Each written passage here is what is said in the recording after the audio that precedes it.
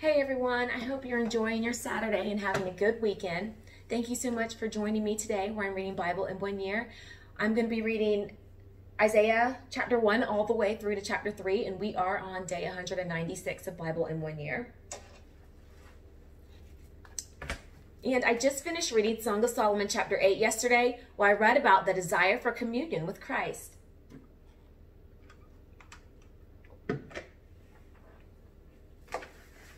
I'm going to be reading out of the New King James Version.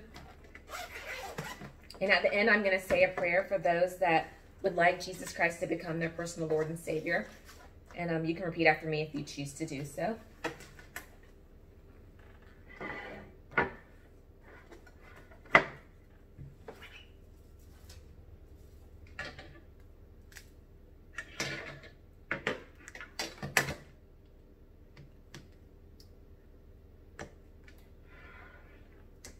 All right, let's get started.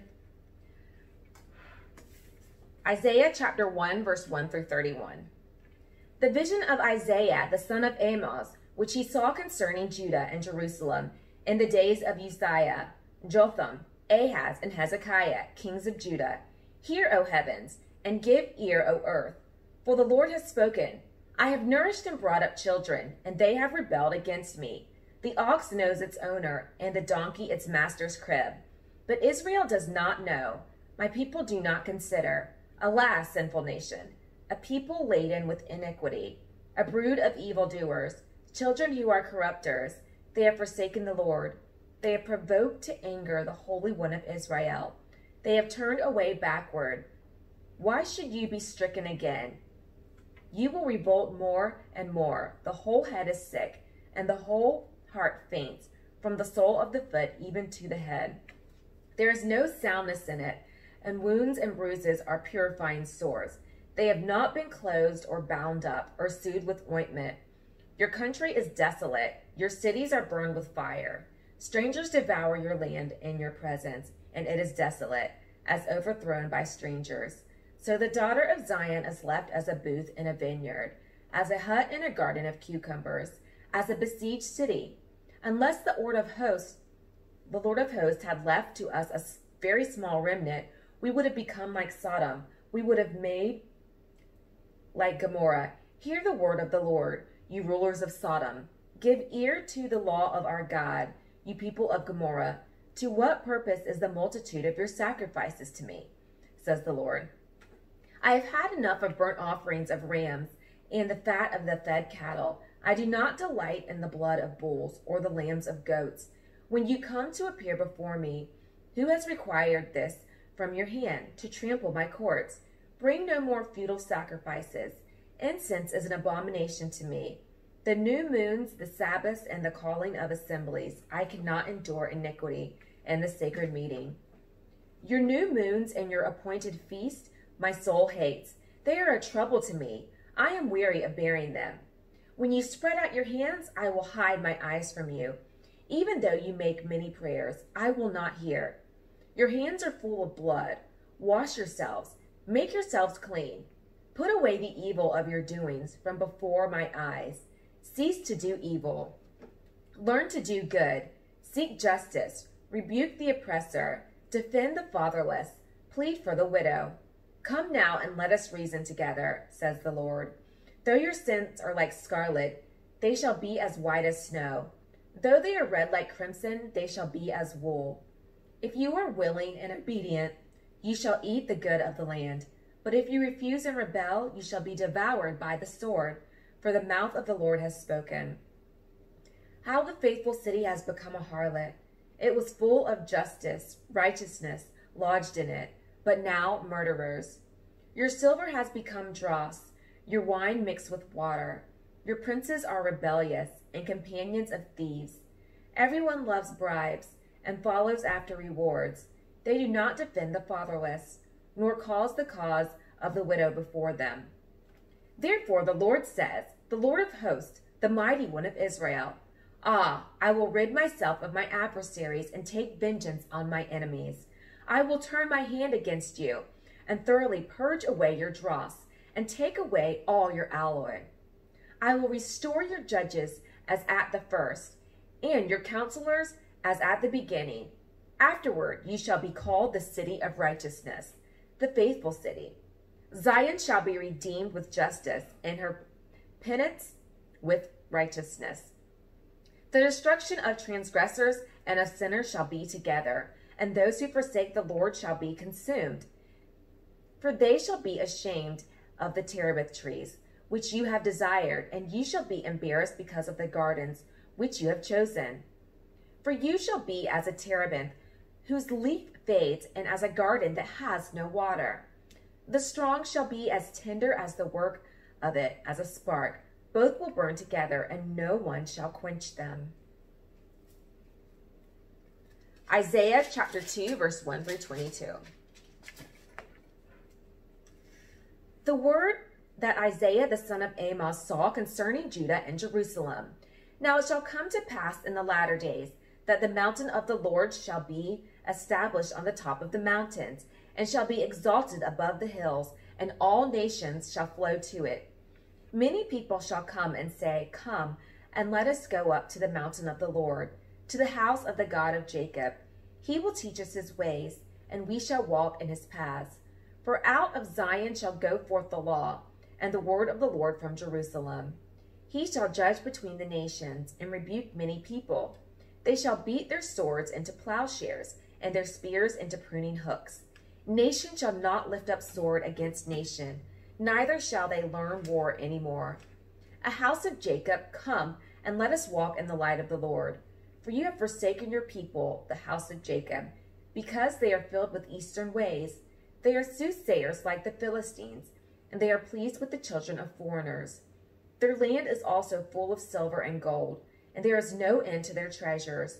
Their land is also full of horses, and there is no end to their chariots. Their land is also full of idols. They worship the work of their own hands, that which their own fingers have made. People bow down, and each man humbles himself. Therefore do not forgive them. Enter into the rock and hide in the dust from the terror of the Lord and the glory of his majesty. The lofty looks of man shall be humbled. The haughtiness of men shall be bowed down, and the Lord alone shall be exalted in that day. For the day of the Lord of hosts shall come upon everything proud and lofty, upon everything lifted up, and it shall be brought low, upon all cedars of Lebanon that are high and lifted up, and upon all the oaks of Bashan, upon all the high mountains, and upon all the hills that are lifted up, upon every high tower, and upon every fortified wall, upon all the ships of Tarshish, and upon all the beautiful slopes. The loftiness of man shall be bowed down, and the haughtiness of men shall be brought low. The Lord alone will be exalted in that day, and the idols shall utterly abolish. They shall go into the holes of the rocks, and into the caves of the earth, from the terror of the Lord and the glory of his majesty, when he arises to shake the earth mightily. In that day a man will cast away his idols of silver, and his idols of gold, which they made, each for himself, to worship to the moles and bats, to go into the clefts of the rocks, and into the crags of the rugged rocks, from the terror of the Lord and the glory of his majesty, when he arises to shake the earth mightily. Sever yourselves from such a man whose breath is in his nostrils, for of what account is he? Isaiah chapter 3, verse 1 through 26. For behold, the Lord of hosts, takes away from Jerusalem and from Judah the stock and the store, the whole supply of bread and the whole supply of water. The mighty man of the man of war, the judge and the prophet, and the diviner and the elder, the captain of 50 and the honorable man, the counselor and the skillful artisan, and the expert enchanter. I will give children to be their princes, and babes shall rule over them. The people will be oppressed, every one by another, and every one by his neighbor. The child will be insolent toward the elder, and the base toward the honorable. When a man takes hold of his brother in the house of his father, saying, You have clothing, you be our ruler, and let these ruins be under your power. In that day he will protest, saying, I cannot cure your ills, for in my house is neither food nor clothing. Do not make me a ruler of the people. For Jerusalem stumbled and Judah is fallen, because their tongue and their doings are against the Lord, to provoke the eyes of his glory. The look on their countenance witnesses against them, and they declare their sin as Sodom.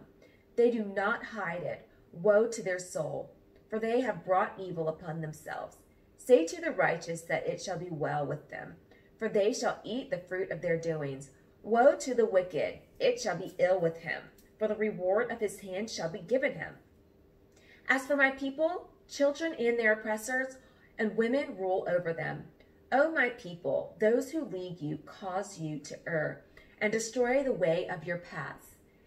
The Lord stands up to plead, and stands to judge the people. The Lord will enter into judgment with the elders of his people and his princes. For you have eaten up the vineyard.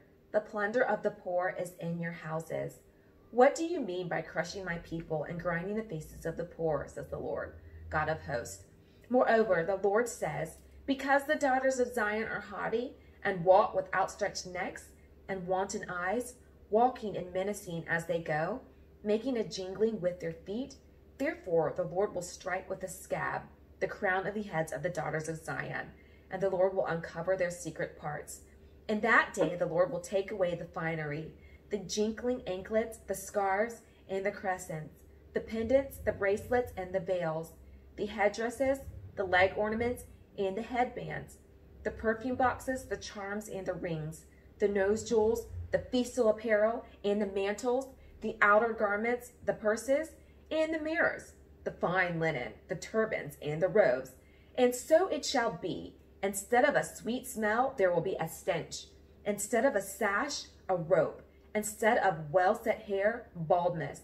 Instead of a rich robe, a girding of sackcloth, and branding instead of beauty. Your men shall fall by the sword, and your mighty in the war. Her gates shall lament and mourn, and she being desolate shall sit on the ground. And that concludes today's reading.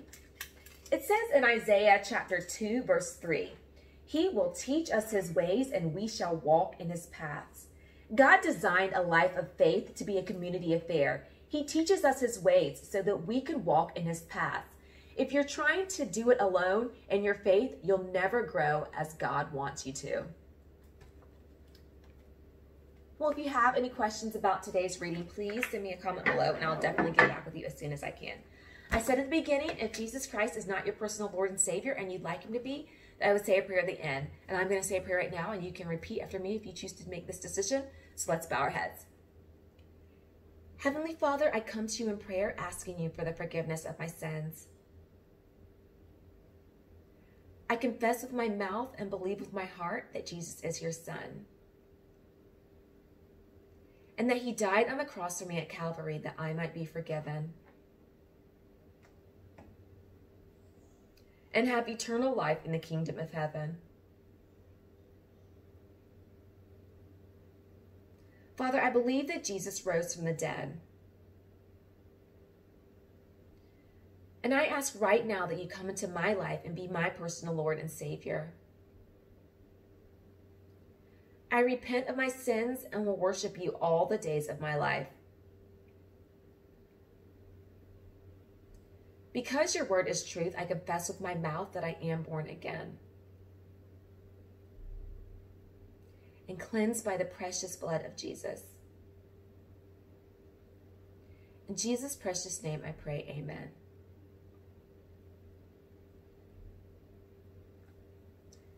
Well, if you've prayed that prayer, let me know.